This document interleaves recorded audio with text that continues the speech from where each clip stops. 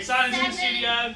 6, 5, 4, 3, 2, 1. Here at CBJ, we, as part of our course, the backbone of our course, is to run news days, that's TV broadcast news days, in which students work as a team to create a TV news programme using the fabulous facilities that we have here. We want them to feel as though they're in a real environment. So when they walk in, generally in the space that we've created, we know that they're going to feel like they're in an actual production space rather than it just being a simulation.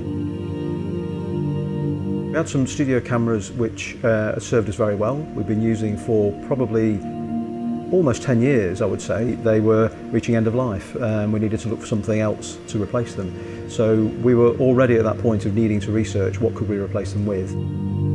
We've got an existing production workflow with the TriCaster 8000 that we'd had for several years and everything really is built around that. What we needed to do was not disrupt any of that process. So it's quite important to us that we didn't encounter any significant issues when we were changing over. We did look at lots of options, lots of systems, some wonderful equipment that is specifically designed for TV studio use, but it was simply out of our budget. So when the URSA Broadcast came along, which was around about that time, we managed to figure out that we could actually get the 4 camera channels that we needed for round about the budget that we got. The fact that the broadcast version of the URSA came out meant that we could look at B4 lenses, and we went with Fujinon in the end, and they've been fantastic. The lens control through the body was excellent. As soon as we saw the fibre interfaces and particularly the fibre back for the camera fibre unit for the body, it instantly turned that body into what I would recognise as a TV studio camera. And the studio fibre interface which we have in the control room obviously gives us sort of a preview of the camera image and control from that end as well.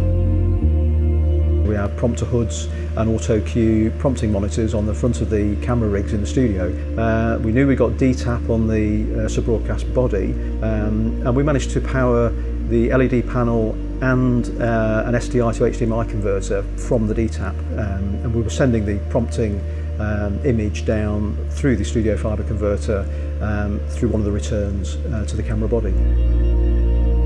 What I love is the modularity of it, and knowing that we can have fibre backs attached, that we can have purpose-built viewfinders that are all designed, and they are designed by the creators, so that we know that we can pull a single unit off the shelf and it will work in exactly the same way. There's a lot of functionality of the cameras that, from an EFB perspective, in the future will really benefit the department, because the cameras not only function within a studio environment, they can go further and can do so much more. This is the kind of thing that excited us more than other equipment, because we could see that it had so much more potential than what we could use it for just now.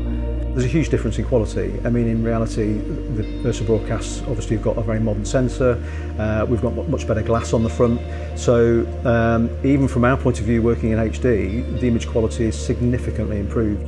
One of the things we didn't have on the previous system, which was partly down to cost really, when we first put the old system in, there was no racking. We didn't have any camera control in the gallery at all. We did know that when we changed the camera system, we absolutely wanted to be able to add some camera control, and so we've got the ATEM software available and an ATEM control panel which we're going to be using. So that's something that very much was a future-proofing option for us that was nice to have.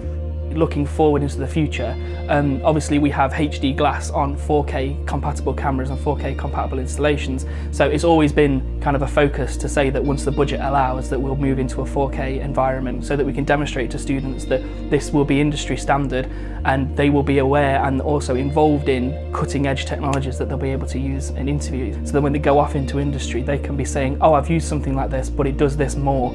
And hopefully that's the point that we want to move them to, because a lot of them go into kind of local news and smaller news outfits who have less of a budget, but also that then they can be influenced by knowing that the students have been aware of using equipment that's probably bigger and kind of more exciting.